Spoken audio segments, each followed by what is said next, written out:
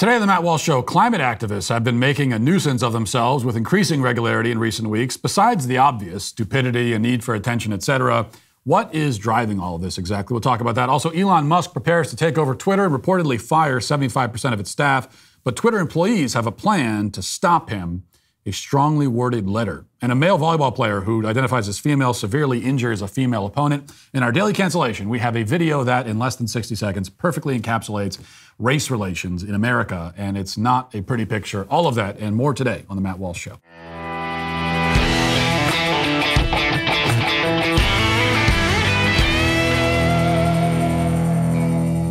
The Labor Department's Consumer Price Index, which catalogs the cost of goods, services, food, and rent, rose 0.4% over the month of August, double what many economists had anticipated. Perhaps worse, core inflation, which excludes food and gas prices, saw the highest increase last month that it's seen since August 1982.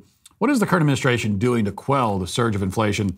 Spending more taxpayer dollars, of course. Don't bury your head in the sand while your savings deplete. Diversify into gold with Birch Gold today.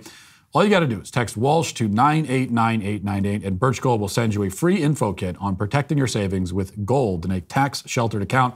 The experts over at Birch Gold have almost 20 years of experience in converting IRAs and 401ks into precious metal IRAs. With an A-plus rating with the Better Business Bureau, countless five-star reviews, and thousands of satisfied customers, why haven't you checked them out yet? Text Walsh to 989898, and Birch Gold will send you a free info kit on diversifying into tax-free gold. Take the necessary steps to hedge against inflation today and protect your hard-earned money. Get your free info kit by texting Walsh to 989898 now. Well, every few months or so, climate activists will go through a phase where they are especially annoying and obnoxious. And of course, they're always annoying and obnoxious, but periodically they will decide to be even more annoying and obnoxious than usual. It works in cycles, like the phases of the moon. In fact, the cycle might even be tied to the phases of the moon, but that's a theory that will have to be fleshed out another time. The point is that right now we are going through one of the extra obnoxious periods. Here's their most recent stunt from Yahoo News. It says, a protester has been arrested after Just Stop Oil supporters threw orange paint over the headquarters of a climate skeptic think tank in central London. Climate activists from the campaign group attacked a building in Westminster used by the Global Warming Policy Foundation and disrupted traffic by sitting in the road. Some supporters also glued themselves to the road and others locked themselves together. Just Stop Oil has been demanding the government halt new oil and gas licenses and consents. It has been labeled a nuisance by many and has closed the Dartford crossing, smeared chocolate cake over a waxwork of King Charles, and thrown various things, including mashed potato, over famous pieces of art in recent weeks. Now, we'll leave aside the phrase climate skeptic, as I'm always reminding you that there are no climate skeptics. Nobody is skeptical about the climate. Nobody is walking outside, looking up at the clouds and saying, I don't know about this. I'm skeptical. We all agree that the climate exists and that it changes and that those changes sometimes result in unfortunate weather events. The skepticism is related to the supposed causes of those changes and the proposed solutions for those changes. Indeed, the greatest skepticism, at least my greatest skepticism as a skeptic, is directed at the notion that the weather is a problem that can be solved at all by anyone apart from God himself. But as I said, leave all that to the side.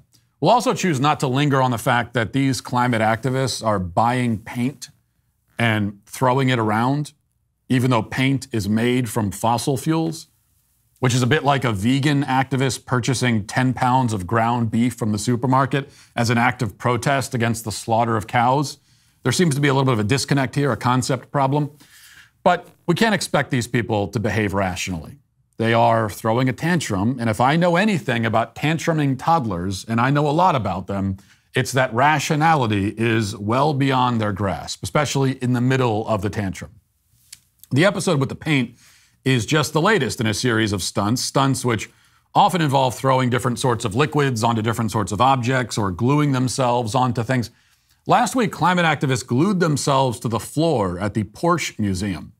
And the staff at the museum did exactly what people should be doing in response to these sorts of things, what I've been advocating for, which is that they just closed down for the night and they turned the lights off and the heat off and they just went home and they left the activists glued to the floor. The activists then complained that they weren't provided food They complained that they weren't given buckets so that they could go potty. It's a bit like lighting yourself on fire and in protest and then complaining that nobody has a fire extinguisher on hand. These are really the sorts of preparations that you should probably be making yourself. Now, elsewhere, climate activists have blocked traffic. They've run onto the field during sporting events. And most notoriously, as mentioned in the article, they've thrown various food items onto priceless works of art. This has apparently led to some internal disputes among climate activists, as reported by Axios with this interesting headline. Headline is, Climate Activists Divided on Souping Art. Souping. Yes, soup is a verb now. Soup is something that you can do. Because, there are no rules in the English language, as we have repeatedly discovered. The article says, quote, 18-year-old climate activist Elijah Mackenzie Jackson, campaign coordinator for Youth Climate Strike Movement Fridays for Future International, told Axios in an email that history tells us civil protests like these are necessary for change. He says, quote, although I can recognize these acts of justice may seem outrageous to people, I challenge them to feel the outrage of destruction, death, and murder all Western governments and corporations are committing to our animals, our neighbors in the South, and our ecosystems, wrote Mackenzie Jackson. 15-year-old Genesis Butler, founder of global organization Youth Climate Save, echoed that sentiment, writing in an email to Axios that, quote, it's important for us all to make bold moves to raise awareness about the climate crisis. But then there's the other side. Some don't see putting fabled art at the heart of disruptive protest as an effective path to advancing climate action. Among those who spoke out against the Van Gogh soup stunt was climate scientist Michael Mann, who criticized the move, telling the Associated Press that people will draw negative associations with climate advocacy. He's worried that they will draw those negative associations. I think it's a little bit too late for that.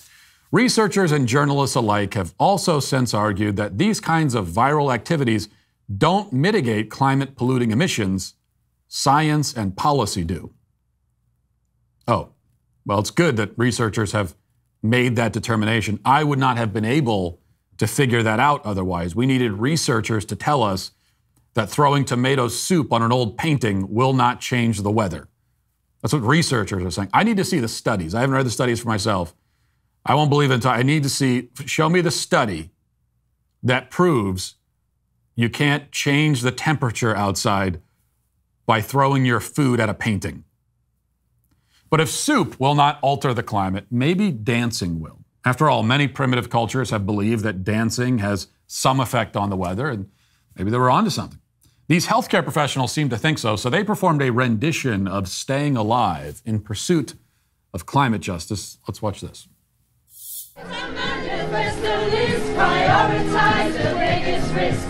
Fires, floods, and extreme heat, but more than just our dancing feet. So come on you, fossil fuels, save planet with renewables. Come on kids, to pay the price, ignoring scientists' advice. Leaders should be ready to stop the climate, so we stay alive, stay alive. Hadn't got a common to stop our body stopping, so we stay alive, stay alive. We all want to stay alive, stay alive. We all want to stay alive. We all want to stay alive, they sing, though I'm not sure I do after hearing that. I'm having flashbacks now to COVID when the nurses wouldn't stop dancing, and which ultimately, COVID ended up being worse than the Black Plague, as they predicted, because the nurses were dancing so much. And back in the Black Plague, the healthcare professionals, they didn't do as much dancing. I can only hope this doesn't become a trend again because of climate change. So what is this all about? Why are the climate activists having these tantrums, whether in musical form or not? Well, one thing we must always keep in mind is that nothing is entirely organic on the left. There is money behind this current rash of activism, organizations funding it and pulling the strings. And that's especially true when you hear about, we heard in the Axios article about a 15-year-old who started an international organization. It's almost always the case that when you hear about it, it's just like when the kids in Virginia were staging walkouts in their schools all across the state because of policies that say that only boys have to use the boys' room and girls have to use the girls' room. And then you find out that, well, no, this is all being organized by adults and by organizations with money. So the same thing goes here. But as for the grunts on the ground, people that are out there actually gluing themselves to the floor or having food fights with art exhibits or whatever else, there's not one explanation that can suffice. For some of them, this is empty virtue signaling. They're hopping on a trend, fishing for social media clout, etc. There's definitely a lot of that. And for some of them, the younger ones anyway, this is the youthful, rebellious instinct, searching for a cause. Young people naturally desire a cause to protest over, fight for, or against, and climate activism provides an outlet. It's a place to expend that energy. But underneath all of that, I think, there's also nihilism. This is the engine that drives most so-called climate activism.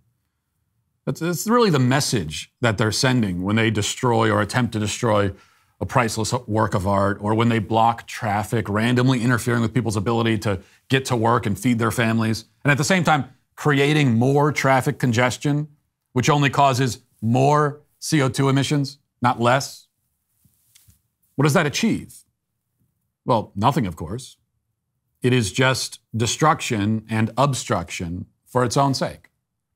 It's a protest not really against climate change, but against life, against humanity. They are expressing their anger at a world that to them has no meaning. They're expressing their anger at the fact that it has no meaning. So some of these people, again, the younger ones especially, they really do believe that the world is coming to an end. They really believe it. Now, a lot of the older people, the adults, the Hollywood celebrities that push this stuff, and they're flying around in the private jets, and Al Gore, and we know about all the hypocrites behind this stuff, and they don't really believe it. They know better, but they're the ones who started this. They're the ones who are propagating the lie. The ones propagating the lie, they know that it's a lie. A lot of these kids don't know that. They've been told since they were children that the world's coming to an end because of this. The fear tactics, the hysteria, that's all settled into their minds. But they also see no value in life and in the planet, which they believe is headed towards destruction. And this tension is what causes them to lash out like they do, in the way that they do.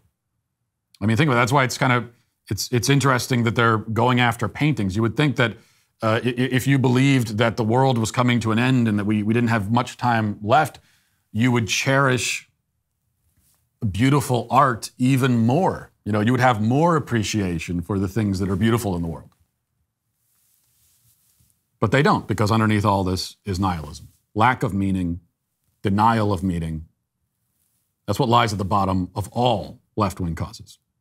And this one is certainly no exception. Now let's get to our 5 headlines.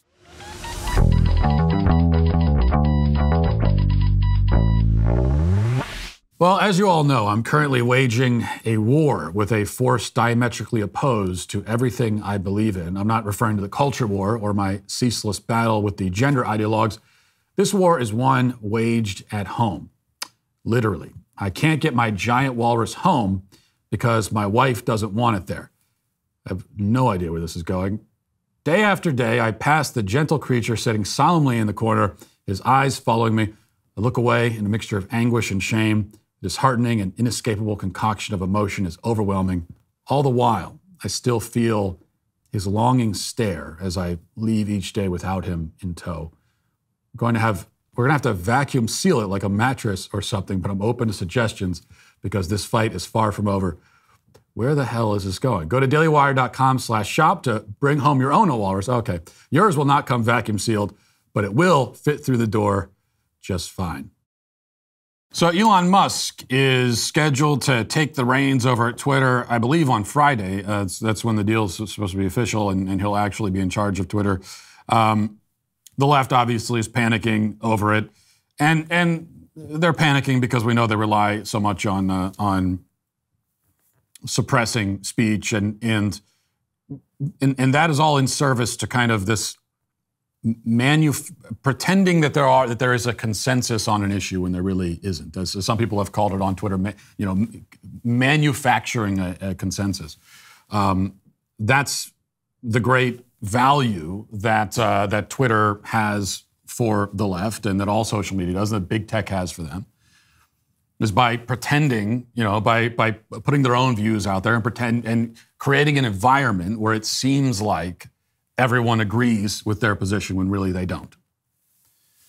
And that can be a very convincing thing to people when we spend so much time on social media and there's one point of view that you see everywhere you turn, and another point of view, which might be your own, which you don't see represented at all, trick you into believing that, you must be very much in the minority, and if you're in the minority, you must be wrong.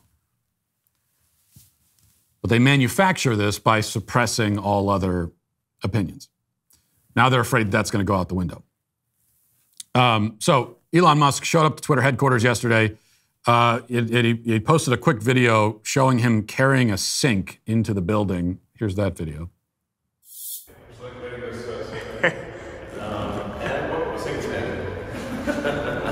You just can't help it. That's okay. So I get it because he let that sink in, is the pun. I think I'm always a fan of, I'm always an apologist for all forms of dad jokes.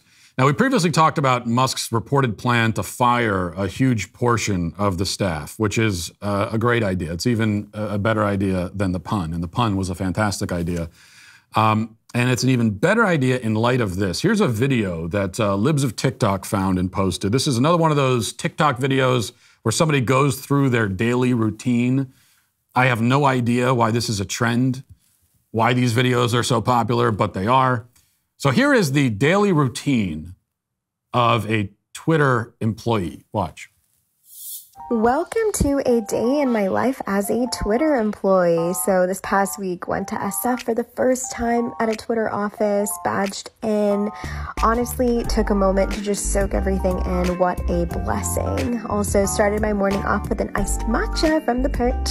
Then I had a meeting, so quickly scheduled one of these little pod rooms, which were so cool. They're literally noise canceling. Took my meeting, got ready for lunch. Look how delicious this food looks. Oh my goodness, I was so overwhelmed. Then made my way down to this log cabin area. I don't know what this is, but it was really cool. Played some foosball with my friends to kind of unwind a bit. Also found this really cool meditation room that I thought was super neat. I didn't do any yoga, but they have this yoga room if you are a yogi, so also thought that was really cool. Had a couple more meetings in the afternoon, had a ton of projects that we needed to knock out. Say hi to my teammates. Went to the library to kind of get some more work done. Obviously had to have our afternoon coffee, so made some espresso. And then before leaving for the day, had some red wine that's on tap.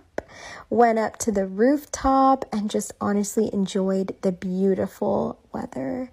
So awesome trip. No work was done at all. Well, she had a meeting. So she had a meeting for 15 minutes. I think there's a lot of fat we can trim here. I really think that there is. So he wants to fire 75% of employees. I think he probably fired 90% and we would be fine. I love how she says that she had to unwind by playing some foosball with her friends. Unwind? You got to work an hour ago. You spent most of the time drinking coffee and hanging out and meditating, and you already have to unwind? If you have time for yoga and foosball and meditation during the workday, you aren't needed. Okay? Good rule of thumb there. If I was an employer, I might put all of that stuff in the office just so that I can fire whoever uses it. It gives people an opportunity to sort of tell on themselves. I think it's actually a brilliant idea. The more that I think about this, it's really not a bad idea. Have a swimming pool, have a hot tub, have a water park, have lounge chairs and reading material and all that kind of stuff. Have a room that says like it's the Netflix room, and you can just sit there and browse Netflix and watch Netflix movies.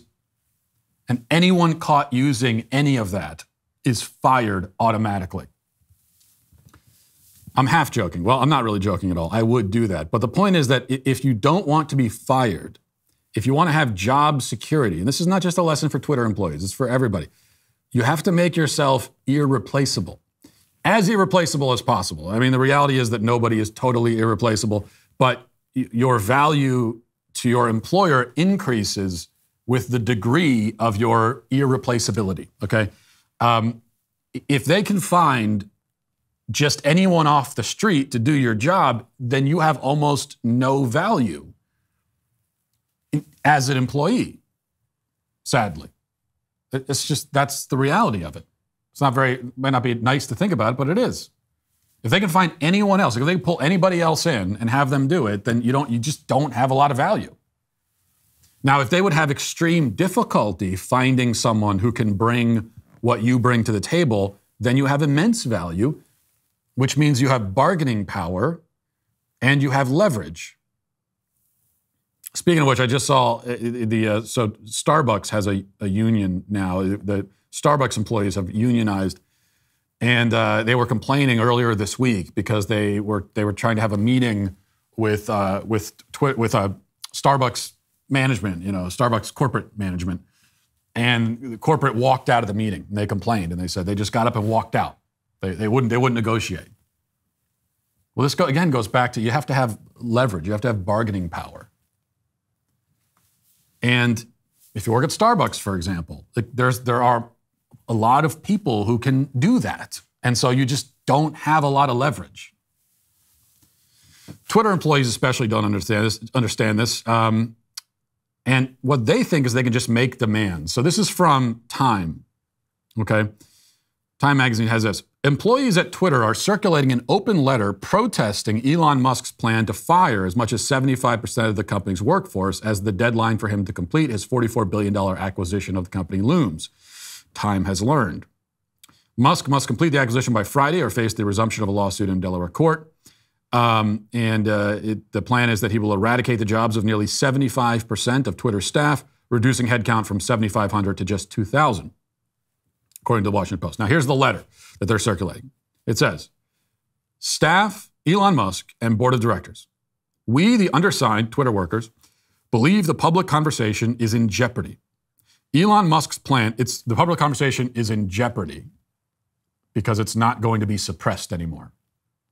The public conversation is in jeopardy when more people are allowed to participate in it.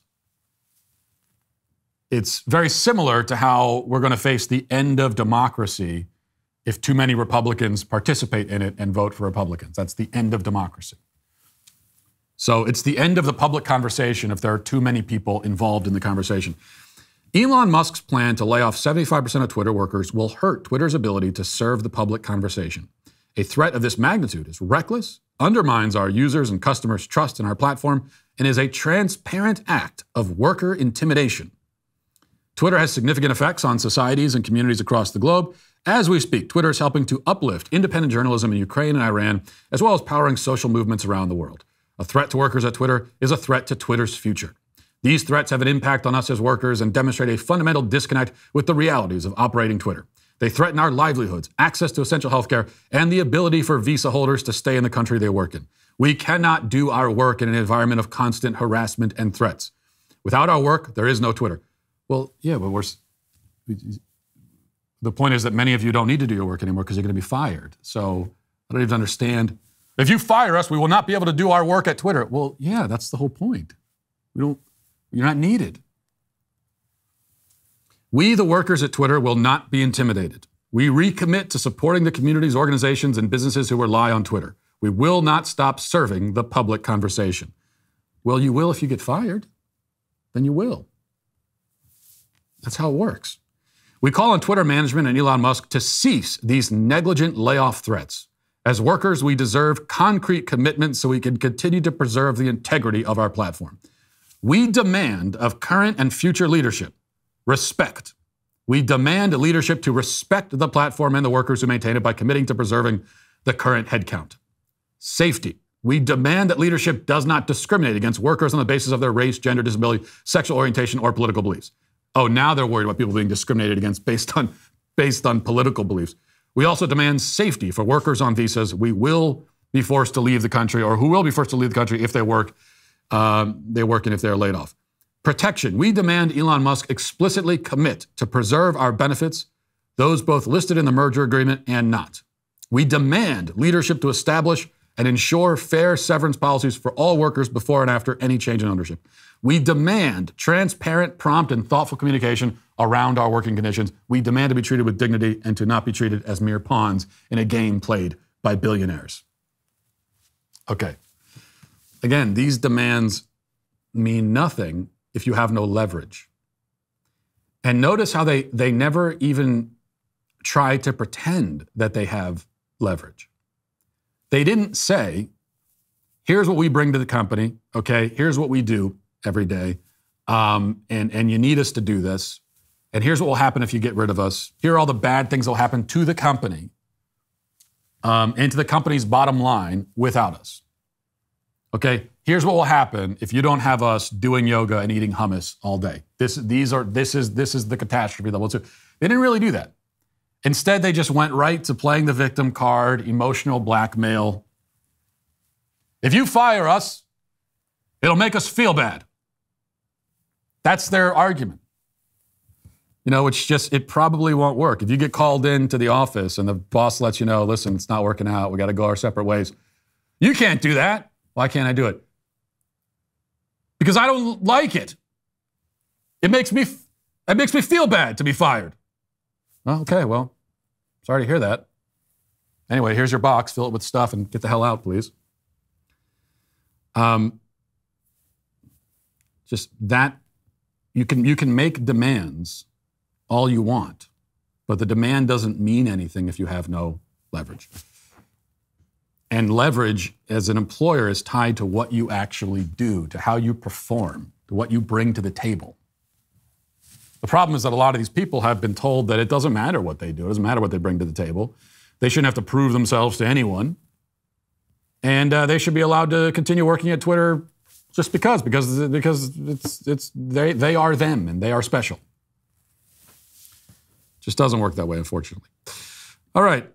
So the Washington Post has this story, headline, Democrats scramble into defensive posture in final stage of midterms. It says, Democrats on Wednesday pumped at least $6.3 million worth of advertising into a trio of congressional districts in New Jersey and New York, where President Biden won by at least 8 percentage points. First Lady Jill Biden spent the afternoon in Rhode Island trying to help save a Democrat running in a district her husband carried by nearly 14 points. Oh, that'll do it. That is the Democrats' secret weapon heading into the midterms. They're very worried. They're in a defensive posture. They're panicking. There might be the red wave, but they're trotting out their secret weapon, which is Jill Biden.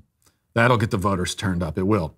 The president is headed to the deep blue Empire State on Thursday, where the Democratic governor is scrambling to avoid an upset in a closer than expected race that has put Democrats down the ballot in greater danger. And in Pennsylvania, Democrats were trying to move past a shaky Tuesday debate performance by John Fetterman. Shaky is one way to put it. One former party official relayed hearing from people who wondered why Fetterman agreed to debate during his recovery in the first place. So, these are and when the media is reporting this, you know that it's bad. When even the media is saying the Democrats are panicking and it's not looking good for the Democrats, you know it's a bad situation. And why are we headed towards a red wave? You know, why are Democrats in this spot?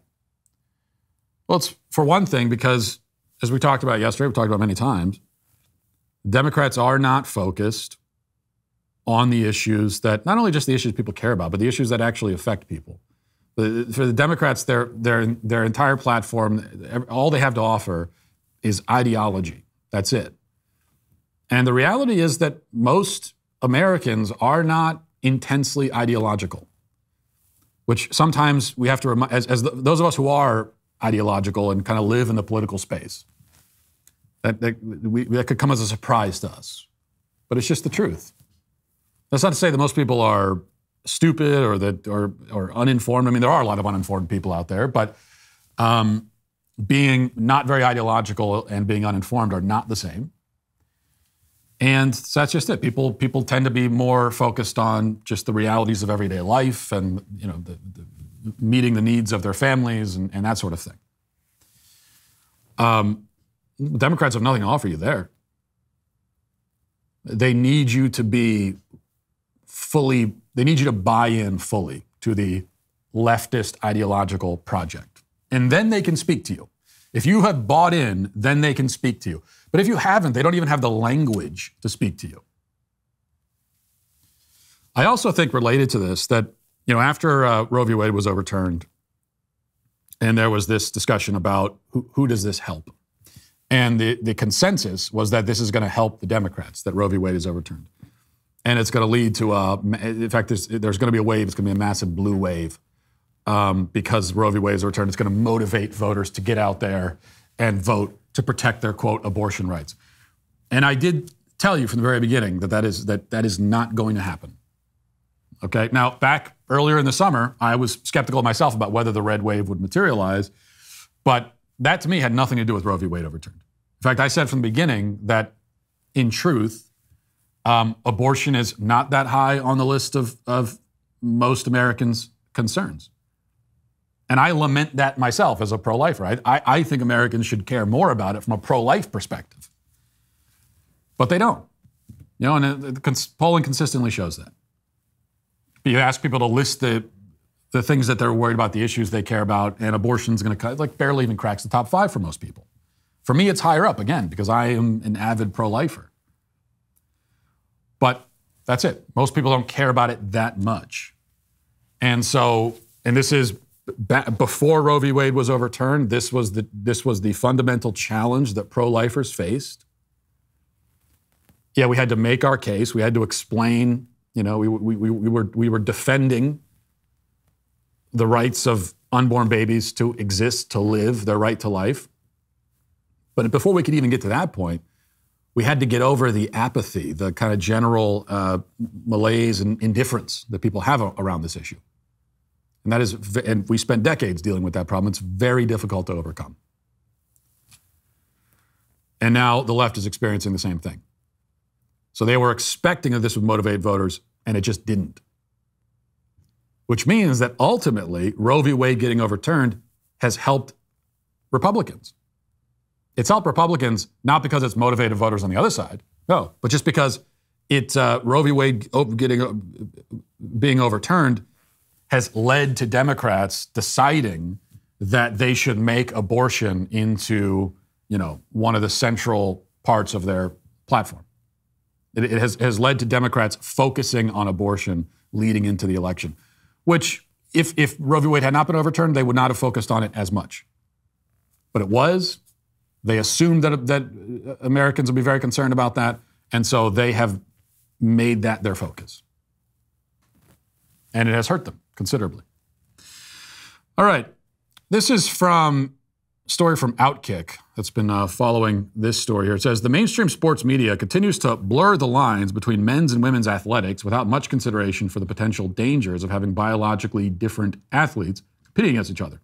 A North Carolina high school volleyball match last month highlighted the ugly side of this narrative when a trans female who is biologically male spiked the ball so hard that it hit a female opponent in the face and bounced several feet back into the net.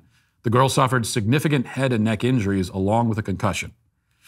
So this happened a couple of weeks ago. Didn't get a lot of attention. In fact, I don't even think that I mentioned it. For me, it just got, when it comes to the assault on biological reality and gender ideology, there are so many things happening all at once that things end up getting lost in the shuffle. But this did occur. We're told that having biological males compete against females, it's not hurting anybody. Of course, that's always a lie. And even putting aside physical injury, we're hurting girls by taking opportunities away from them. And we're taking their privacy away from them in the locker rooms. But then there is also, of course, the potential for actual physical injury, which is what happened here. It continues, Outkick was one of the few media entities which extensively reported on the incident. The controversial play in early September during the match between Hiwassee Dam High School and Highlands High School, quote, shows the female volleyball player getting hit and collapsing and then staying down for a substantial amount of time. Outkick continues, incredibly, a YouTube user posted the video on their page as a career highlight for the trans volleyball player. This is a highlight now. The video slows down, draws a green circle around the player, and then shows the vicious spike hitting off the face of the young female with a shocking velocity. And so this is now circulating on YouTube. I guess it's not known for certain that the trans player who did this is the one who put the video up. You could probably assume that. I don't know who else would. But this is now being counted as an athletic highlight for this player, viciously injuring a woman. And of course, does the player care that this girl was injured? We can assume not, because they never do. You know, that's, if they cared about the female athletes, they wouldn't be there in the first place. If they were taking into consideration the safety, the feelings, the perspective of the real female athletes they're competing against, they wouldn't be there competing against them in the first place. The fact that they're there means that they don't care. They're just not taken into consideration. All right, I wanted to mention this briefly as well. This is from The Intelligencer. It says, a second woman has come forward to accuse Herschel Walker, the Republican Senate candidate in Georgia, who has compared abortion to murder, of pressuring her into getting an abortion 3 decades ago. In a press conference held by celebrity attorney Gloria Allred on Wednesday in Los Angeles, the anonymous woman claimed that when she was carrying his child, he demanded that she terminate her pregnancy, going so far as to take her to an abortion clinic to see it through. She said, quote, I don't believe Herschel is morally fit to be a U.S. senator, and that is the reason I'm speaking up and providing proof. Appearing on a blank screen on Zoom to protect herself from what she feared would be reprisals, the woman said she was romantically involved for 6 years with Walker during his NFL days, hopscotching from game to game with him while he was married to his first wife. She learned that she was pregnant in April of 1993 when the two were living in Dallas and he played for the Cowboys. Walker, according to Allred, gave her cash to pay for an abortion, but when she arrived at a clinic, she was overcome with emotion and left. The woman said Walker was upset. She didn't go through with the procedure, and the next day drove her to a clinic and waited outside until it was done. An apologetic note from Walker followed, according to Allred, but he immediately distanced himself from her. Okay, so this is a claim from an anonymous woman relating to something that allegedly happened 3 decades ago when Herschel Walker was still actually playing in the NFL. And we are getting this through Gloria Allred. It's really kind of amazing to me that women who are making accusations and want to be taken seriously are still going to Gloria Allred. Do you not understand, which I guess you don't, that the moment Gloria Allred is involved, most people immediately dismiss it. And for good reason.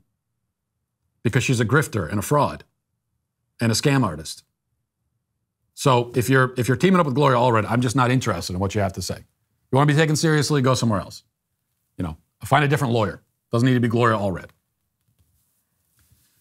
Although you're going to have trouble being taken seriously when you're coming out 2 weeks before an election, 30 years later, to make a claim for which you have no evidence. If you want to make a claim against someone, you've got some time within that 30-year period, you know, would be better to come forward. When you wait until 2 weeks before an election, you're just not going to be taken seriously. It's as simple as that. Variety has this story. Harvey Weinstein's defense told the jury during his trial that there is absolutely no evidence against their client and that every woman who will testify in his trial is an actress who will be playing a role on the stand. All to fit the narrative of Me Too, which they characterized as an asteroid of a movement that burst forth like a supernova with Weinstein as the poster child. Weinstein's attorney, Mark Worksman, told jurors that they should prepare to hear a fire hose of false and unprovable allegations from women who agreed to have consensual sexual interactions with Weinstein, but years later are now embarrassed and lying about what really happened. Look at my client, Worksman said, pointing to Weinstein. He's not Brad Pitt or George Clooney. Do you think these beautiful women had sex with him because he's hot? No, it's because he's powerful. Weinstein's attorney told the jury that Hollywood has changed today, but back in the day, transactional sex was par for the course. Sex was a commodity for rich and powerful men like my client, Weinstein's attorney said, even getting its own nickname, the casting couch. So that's the defense that they're offering now in this new trial for Harvey Weinstein, is that this is, you know, the transactional sex, everyone did it. I don't doubt one part of what he says. All the stuff about him being innocent, that's nonsense, of course. But one part, it doesn't achieve what he seems to want to achieve, which is to excuse the fact that he's a raping scumbag who will and should die in prison and probably should get the death penalty, although he's not. It doesn't mitigate his own guilt. He's just as evil as he ever was. Everyone was doing it is always a bad excuse. It's especially a bad excuse when we're talking about sex crimes. But it is certainly true that Hollywood was and still is crawling with sexual deviants and people who use sex to exploit and control and gain power, men and women both. The claim that transactional sex was the norm, yeah, I believe that. Still is, probably. Even though they tell us that, oh, Hollywood's clean up his act. I tend to doubt that. And a lot worse than transactional sex, in fact. Weinstein didn't invent it. They're presenting him as a sort of a sacrificial goat that was offered up. Kevin Spacey is another one that's made that claim. And in a sense, sure. It's like any mob movie. If someone's going to be the fall guy, he's got to be high enough on the ladder to make everyone feel like they solved the problem by getting rid of him. And in the case of Weinstein and Spacey, problems were solved by getting rid of them. I mean, people that they would have abused and victimized in the future now have been protected from that. But there's no reason to think that the underlying problem has gone away, or that all of the offenders, or even the worst offenders, were actually caught in the net. I mean, think about it. Jeffrey Epstein was arrested and quote-unquote killed himself right around when all the Me Too stuff was happening. And yet, how many of Epstein's associates have been arrested? How many of his clients? They have a book listing his clients. How many of them have been arrested?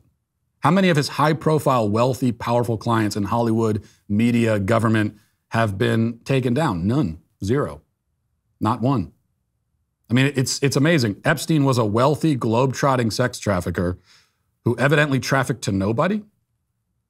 Nobody's been arrested? How does that work? So yeah, there are a lot of other fish in the sea that we should be catching. Bigger fish too, probably. But Harvey Weinstein was one of the few scumbags in Hollywood. They during the Me Too movement, it was kind of like they were, all these sexual deviants and degenerates and predators, and they selected a few from this group that would have to go down. And good riddance. They deserve it. The only problem is all the other Weinsteins that are still out there and will remain because, we've just moved on and pretended that the problem of sexual deviance in Hollywood was somehow solved. And of course it wasn't. All right, let's get now to the comment section. If you're a man, it's required that you grow a beard. Hey, we're the sweet baby gang. Jay Lambert says, I'm 100% in support of being ableist and ageist when voting. I don't care about a wheelchair or an eye patch or whatever, but I definitely want a person without mental limitations.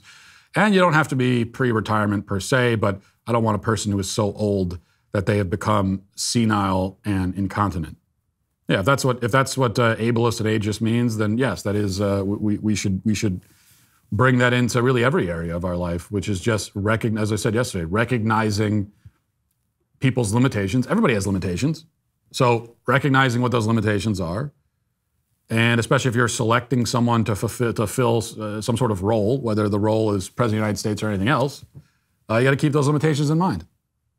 That's ableism and ageism now. Okay, well then I guess that's what we are.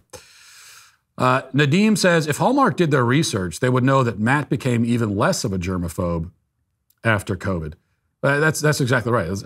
So in the character playing Matt Face in the Hallmark film yesterday, was a germaphobe, didn't want to shake hands. Now, I was never afraid of shaking people's hands, but before COVID, I probably would have identified myself as, in some ways, a germaphobe. But my contrarian nature took over. And so during COVID, when everyone else became a germaphobe, I actually became less of one. I Am Done says, I had a stroke 2 years ago and have had lasting effects from it. Fortunately for me, I didn't suffer cognitive damage, but instead have other physical issues. As a result of these physical issues, you would not hire me to be a professional baseball pitcher. That's not ableism, but rather recognition of actual limitations. Fetterman is suffering from cognitive issues. The position that he's wanting to be elected to requires that he have full cognitive abilities. To recognize that he doesn't is not ableism, it's reality. Well, one of the excuses now that we're hearing from Democrats is that he doesn't actually have cognitive defects. He can still understand everything fine. It's just that he can't communicate. Which, even if that were true, inability to communicate in the legislature, you'd think would be rather important. But also, how could we know if that's true? You know, it's hard. Their claim is that he still understands, he's just not able to communicate. Well, we don't know how much he understands because he can't communicate. And so it's just a question of whether or not you want to roll the dice and put him in the Senate anyway, which of course we shouldn't. Rose says, you know, Matt, we're quickly approaching the Christmas season, and I'll be reminded yet again of how the pampering of oddballs in society began, which was Rudolph the Red-Nosed Reindeer. In that animated television special, two non-conforming characters are shown to suffer, thus making their social circle feel guilty, and they're then embraced for the features which made them objects of shock and dismay. Their society's exterior threat is literally defanged by the two weirdos and is rehabilitated in a sort of demasculinization surgery. Then, as a cherry on top, pun intended, everyone is forced to make accommodations for various oddities in the shape of damaged toys handed out by a woke Santa.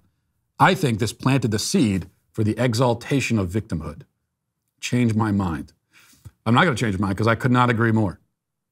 I couldn't agree more. I mean, first of all, Rudolph in the show is just lame. He's annoying and lame. I wouldn't want to hang out with him either. He has a grating personality. And then it turns out that he's also hideously deformed. I mean, you got to give people something, right? If you're going to have the deformity, at least compensate with a good personality. If you don't check any box at all, then like, what do you expect the other reindeer to do? Of course, they're not going to invite you to play their reindeer games. And by the way, is it really reasonable to expect that people won't point and laugh when your nose literally lights up like a light bulb? What's the expectation here? That they're going to see that and go, oh, your nose lights up? Cool, no problem. And then just go about their day? Like, you know, I actually think that the other reindeer in the show handled it pretty well, all things considered. I don't know, it's like if the Daily Wire hired some guy and he came to my office, first of all, just coming to my office would be a problem, but he shows up and he's got this huge, freakish, light-up nose. I would go and demand that he's fired. It's a distraction. It's disturbing. Could be contagious for all I know. Couldn't agree more. Let's get now to the daily cancellation.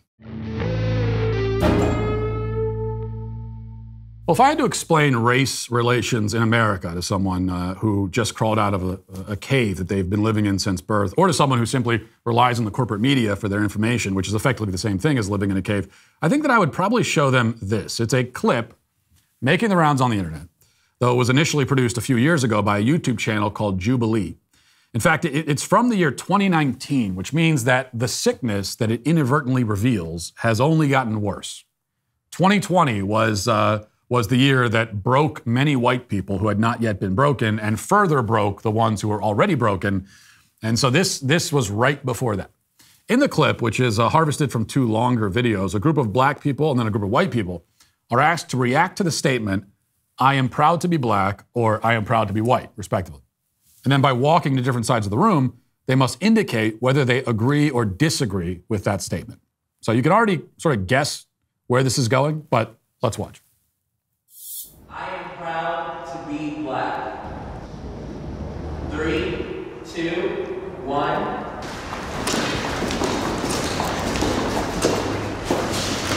Well, all right, y'all. That's what I'm talking about. Hand clap for y'all. Yeah. I'm glad that we all strongly agree. I am proud to be white. 3, 2, 1. Just be in the middle. Yeah. Can there be a middle? All right. Gotta pick a side. Pick a side. I don't know which side to pick. Don't hate me, guys. I almost went there too. It's like I think so like hard. guiltily, like I'm like happy that I'm not oppressed, but I'm not proud of like things people have done in the past. When I think of being proud of something, I think of something I worked for. So, as expected, the black group has no problem walking immediately to the strongly agree section, indicating that they are indeed very proud to be black. But the white group is hesitant to answer at all, deathly afraid that whatever they do or say might end up being racist. Ultimately, most of the room decides that they are not proud to be white, while even the couple of brave souls who go to the agree side of the room still admit that they feel guilty about their answer. Now, you might argue, as the dude in the jean jacket begins to argue at the end of the video, that being proud of your race doesn't really make any sense. You know, how could you be proud of something you didn't accomplish? What does it mean to be proud of a characteristic you were born with or a situation you were born into? Isn't pride something that should be rightly reserved for actual achievements, things that we strive for, things we earn? Now, I'm sympathetic to that argument, though this definition of pride would also preclude most of us from saying that we're proud to be Americans. I was born in this country. I didn't work for or achieve my citizenship. So can I not say I'm proud to be an American? It would also mean that we can't say we're proud of our families or of our communities. In fact, very often, we use the word proud to describe our feelings about things that we didn't actively and personally accomplish. Maybe that means that we should be using a different word in all of these contexts. Perhaps rather than saying proud to be, we should be saying happy to be or grateful to be. But this is all academic, because whether it makes logical sense to be proud of your race or not, the point brought forth in the video is that only white people feel uncomfortable saying so. The attitude in our culture is that it's okay to be proud of your race, more than okay, unless you're white. The longer version of the video makes this clear as one of the subjects explains that it's actually racist for white people to be proud of their whiteness, but it's not racist for black people to be proud of their blackness, and here's why. It's like saying, I'm a proud white person is a completely different saying than saying I'm a proud black person. Because when you hear I'm a proud black person, I think empowerment, I think strength, I think courage, I think, all these amazing things that the black community has done and accomplished throughout the years. But then when you say I'm a proud white person, already there's so much hate involved in that. There's hate involved in being proud of yourself, if you're white. She says that black people have accomplished many things through the years, and so when they say they're proud to be black, that's what they're proud of. But white people have accomplished many things as well. Many of the greatest scientists, innovators, inventors, explorers, discoverers, philosophers, leaders, artists, civil rights heroes have been white. So can we not be proud of that? Again, if you want to argue that it's technically illogical for anyone to have pride tied to their race, that's a perfectly consistent position, but that is not what the people in the video are saying, and it's not what our culture teaches us or conditions us to believe. We're told that pride in your race is a privilege that white people are not granted, because rather than being proud, we ought to be racked with guilt and shame. I mean, that's the message. Elsewhere in the video, they also debate whether white people have a culture. Here's what they say. White people have culture. 3, 2, 1.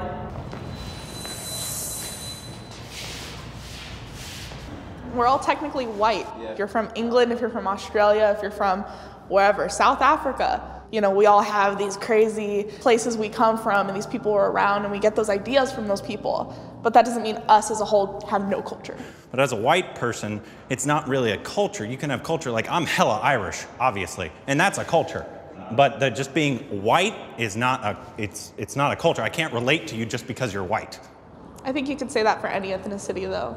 If we were all black, could I relate to you guys just because of the color of our skin? Yes, because they go through very similar experiences, like they'll get discriminated against, and you're not getting discriminated against because of your skin color.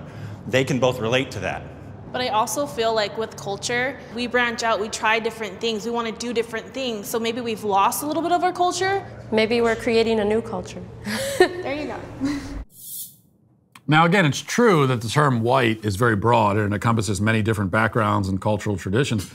But the same is true of black. A black person could be from various continents, dozens of different countries.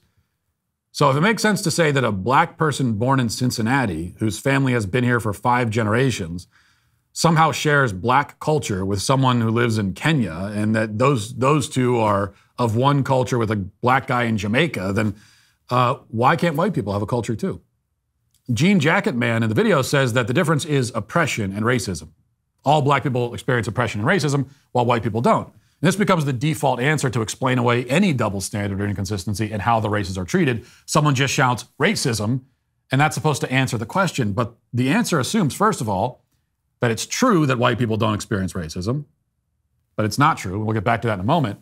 It also assumes that experiencing racism, being victims, counts as a culture. It doesn't. Speaking of racism, the participants are asked about that subject as well. Can white people be victims of racism? And here's how they answered it. I believe in reverse racism. 3, 2, 1. I don't know what that is. We can explain it. Okay, what is it? I'll stay here then. Before I decide. Reverse racism is like someone being racist against you because you are white. Like, do you believe that someone can be racist against a white person? Yeah. I grew up where it was completely like Hispanic culture. I was constantly made fun of because I was white. Oh, white people can't dance. White people look stupid, whatever. They shouldn't say white people can't dance, but they can't dance. No, yeah, I They can't shouldn't say dance. it. Just putting that out there. But I mean, like, being honest though, like they would say those mean things to me and more hurtful things than that. It's like a hard pill to swallow because if I turned around and said, black people can't dance, I'd get hell for that. But then if someone says the same words to me, it's somehow okay because... You have to look at the difference of it though. And I relate to you. I grew up with all Latino or black friends. I had very few white friends. And yeah, I got made fun of for being like the white girl. I was gringa. And I didn't take offense to it because the huge part about racism is that there's hate and oppression behind it. And as a white person in America, I do not feel oppressed. It's hard to watch. To be clear, I don't believe in reverse racism either. There is just racism. So when a black person hates a white person, that isn't reverse racism, it's just racism. The very phrase reverse racism assumes that racism itself is a white invention, which it is not. Racism is simply hating someone or thinking less of them because of their race. It's the belief that a certain race is inferior to your own. That's racism. And that's a belief harbored by some members of every race. And directed out towards every other race. If you travel outside of the predominantly white Western world, you'll find explicit, unapologetic racism everywhere you go. Cultures where they hate other races and don't even bother hiding it. The fascinating thing in the video is that the woman arguing against the existence of quote-unquote reverse racism actually admits that she has been hated and mocked for her race, yet she says that doesn't count as racism. In fact, she doesn't even take offense to it, she says. She will stand there and allow herself to be spit on and belittled for her race. She deserves it because she's white. Now, I don't want to make any assumptions, but I'm willing to bet that that same exact woman takes offense to many things. Like, it is not difficult to offend that sort of person.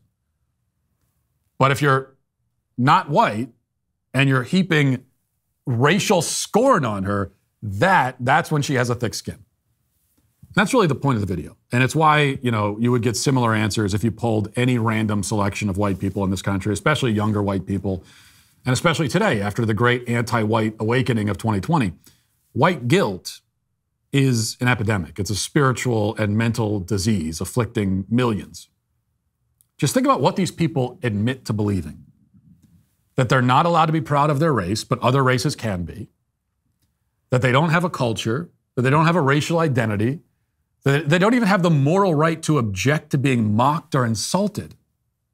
It's pathetic and sad. It's also terrifying because nothing good comes from this. There is no happy end.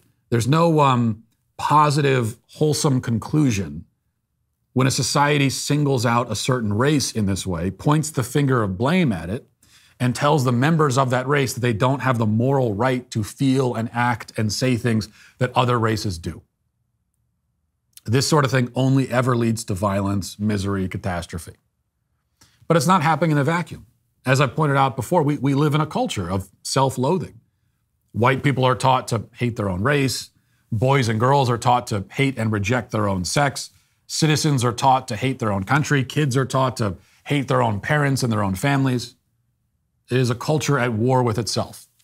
People trying to scratch and claw their way out of their own skin. That's not the way to build a functioning society, which is why ours barely functions at all. And so I must say to the white people in this video, though they are so self-loathing that they probably would agree with me when I say it, I'll say it anyway, that you are all canceled. And that'll do it for this portion of the show. As we move over to the members block, hope to see you there. If not, talk to you tomorrow. Godspeed.